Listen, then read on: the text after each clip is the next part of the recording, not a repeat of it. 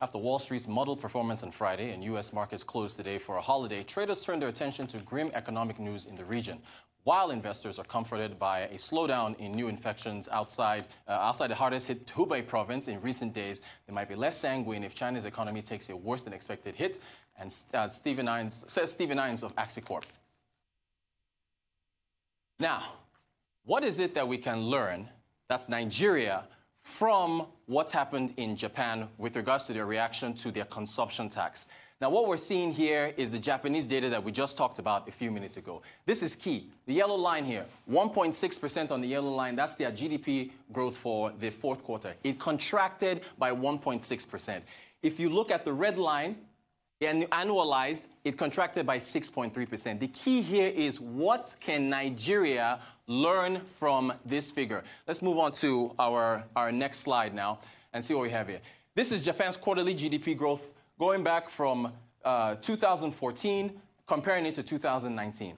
Before, at the last chart you're seeing there, 6.3%, is the annualized contraction that we just talked about for Q4. The last time we saw this annualized contraction was 7.1% in the second quarter of 2014, when Japan last hit their people with their high consumption tax. Let's move to the next one. Okay, now, take a look at what we're seeing here with Japan's graduated increase in consumption taxes. This is a key lesson for Nigeria to learn. 1989, 3% consumption tax. 1997, 5%. 2014, 8%. 2019, 10%. Over the last 30 years, Japan has gradually increased their consumption tax. This is a lesson for Nigeria. The last time Nigeria tried to actually raise consumption tax, which is VAT, value-added tax, that was in 2007. What happened? The labor union said, nope, you shall not raise this tax. You shall not pass. It's like the Lord of the Rings character. So if we take a lesson from here, they've gradually raised taxes. However, the last chart that we just looked at, the last big drop that they saw in 2014 was when they were hit with that 8% tax. And now they've seen the same thing in 2019. Let's now move on to our next slide here. Lessons, lessons, lessons. This is Nigeria. We come to Nigeria now. Information and communications sector. We're looking at Nigeria's GDP third quarter performance. 2019, 9.8% growth.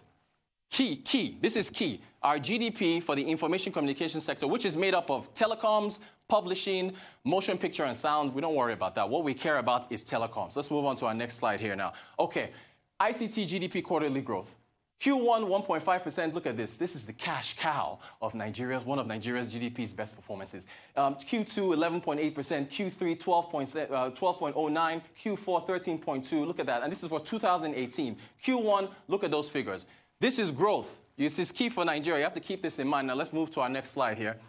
Telecoms, one of the central subsets of the ICT sector. Look at the growth in the telecom sector for Nigeria. Q1, yeah, 1.8, and then it rockets up and just takes off. Q2, 11.54, Q3, 14.9, Q4, 16.6. That's 2018. And then 2019, 12.18, 11.3, 12.1. The telecom sector of GDP for Nigeria averaged 12.3% growth. So now this is the key thing here. Let's move to, I think we have some, yes, now Nigeria as a whole, GDP for Nigeria, the average growth that we've seen in Nigeria, Q1 2018 through to Q3 2019, look at our average growth, 1.8%, 1.5%. This is after we'd come out of the recession in 2016, tepid growth in 2017, and then we're treading water in 2018, 1.8%, and then we started to see a little bit of improvement. 2.3% in Q4 2018, and then 2.1, 2.12, and 2.28 in Q3. So we've averaged 2% growth through 2019. Next week, we're expecting our Q4 GDP figures. Here is the rub of the green. Do we have those tweets? Do we have those tweets from those individuals that were complaining about? Yes, we do. This is from Darmi. She says, telecommunications company now charge VAT on calls and SMS. Omo, I'm tired of this country. Cry, cry, cry emoji. Where's the second one? Yes, Mr. T, am I the only one who doesn't fully understand the VAT on calls and SMS yet? Someone school me, please. And he tags a number of the telecoms companies. All right, so let's get back to our GDP growth now. This is the key thing. If Nigerians should pull back on their use of calls and SMSs and data like the Japanese have done because of the increase in VAT, you are likely to see a slowdown in this, in fact, a contraction in these numbers. We talked about it early on this morning on the morning show. And if we were to see the same type of contraction, now, it may not be the same thing, but it will probably be a slowdown. If we're to see it, here's what happens. You and I, we all have SMS, we all have phones. If we stop making those calls, if we reduce our SMSs, if we reduce data use, we are going to affect the revenue of the telecoms companies that make up the telecommunications sector that is part of the ICT sector. If you drop your calls, revenue drops for the telecoms companies, that means that the ICT sector records a slowdown. That means GDP growth also would actually be affected by that and also record a slowdown as well. So it is very important. Now, however, here's the thing. This is key now. If you look at the Q4 period for 2018, this is the last 3 months of the year. October, November, December. That was the festive period. Getty December, party after party. Everybody's texting people that they know, reaching out to family members, making calls.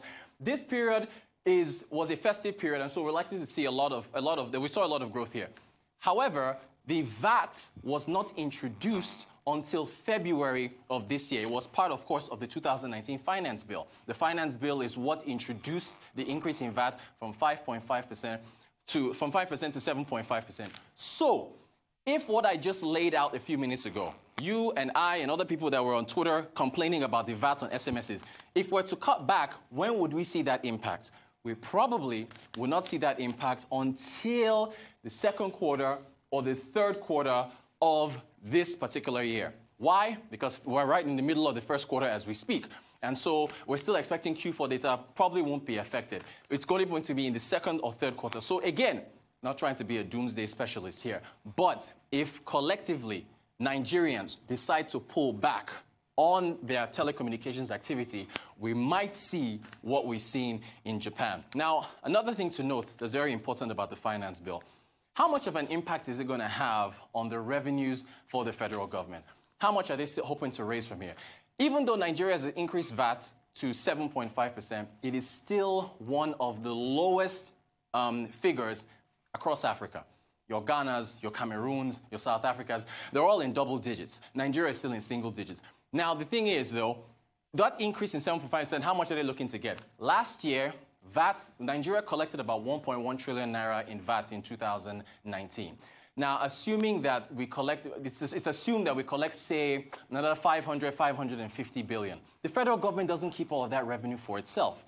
Bulk of that revenue goes to the states. Another portion of it goes to the local government. So you're looking at about 85% between the states and the local government. Federal government keeps only about 15%. The states, their total debt, as far as total liabilities, debt totaled about 9 trillion naira last year. How much revenue did the states get in 2019? They got about 1.1 trillion in internally generated revenue, IGR. They got another 2.5 trillion from the federation account distributed amongst them. So you're looking at revenue of about 3.5 trillion for 36 states who have a collective bill of about 9 trillion. How much more are they going to get from the increase in VAT of 7.5%? It doesn't look like it's going to be a lot. So as far as the federal government is concerned, this probably would have had to have been a higher increase. However, we talked about this earlier on this morning on the Global Business Report with our guest from Cardinal Stone. The average Nigerian has gotten a lot of punches in the face. Increase in inflation, increase in VAT, probably a possible increase in electricity tariffs. Where is the room to increase the VAT on the average Nigerian for the federal government to get the kind of growth that it needs as far as revenue is concerned? It's probably not there. So our dear government is possibly between a rock and a hard place as far as raising revenue now from Nigerians. So where do you go? What else do you do if you want to continue to see this type of growth for the country? You have to look outside of oil. You have to look outside of oil. You have to look at privatizing telecoms, right? Imitating the type of growth that we saw in telecoms in other sectors. President Obasanjo back in 2000, when he liberated the telecom sector and handed out licenses to the very first telecoms companies, they provided all types of jobs. Think about this. Think about all the call centers that you see across the country when you call in and have an issue with your phone. Think about every other place that has seen growth from the telecom sector due to the liberalization of their sector. That is what Nigeria has to do in order to see this type of growth continue. If not, we might see a repeat in what's going on with Japan, but hopefully not. We'll have to keep our eyes on that. Stay tuned to the Global Business Report on the Rise News.